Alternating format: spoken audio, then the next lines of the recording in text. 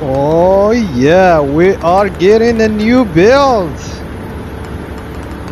and it looks good from what I see right now. Hopefully no other problems. Well, this car I got it from Copart in a really good deal. It says it's enhanced. It doesn't say that it runs on drive.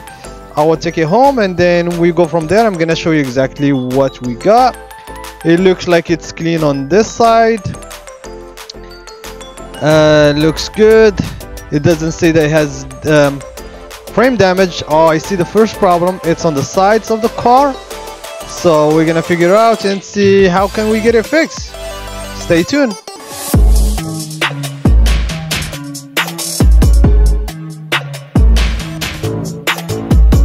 Hi guys, welcome back to Global Scout channel. As you saw in the previous video, we start working on this build and by replacing the seats and how everything lined up to look great. On this video we're gonna jump on repairing the second problem, which is the doors on the passenger side, the front and the rear one. Luckily I was able to find the donor vehicle that has the same matching color, and I was able to purchase the front and the rear one. We're gonna be replacing both of them today's video, saving me a huge time of replacing the dent and buying the paint.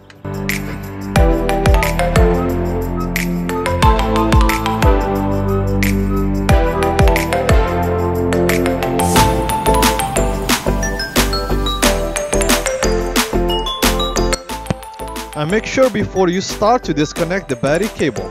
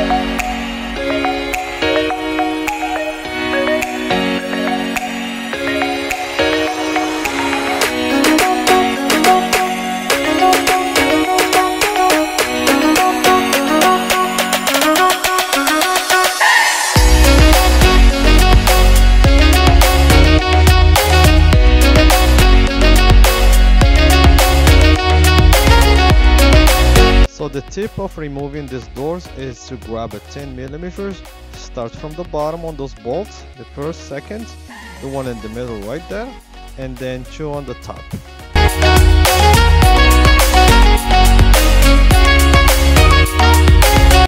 And to make it easier, remove this wire harness by a flathead, and what you can do, just push a little bit on the top to remove it, and on the bottom just be very careful.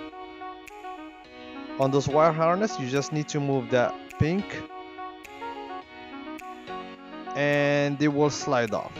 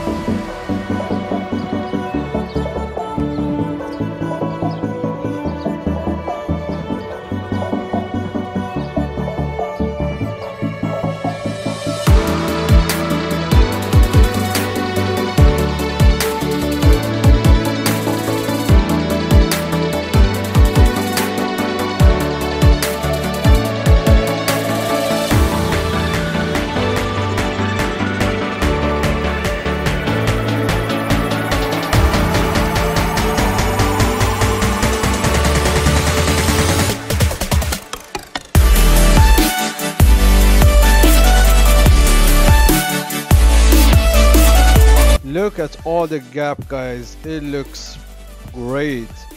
I'm very happy the way how it looks. For all the doors came up to look great. Everything is working properly, no more damages on the side. Got it fixed for really good deal, and very happy that everything went good for the second problem. That will be a wrap for today. I will see you for the part 3 for the next video and find out what other problem this car has. And don't forget to subscribe to the channel to receive notifications anytime we upload a new video.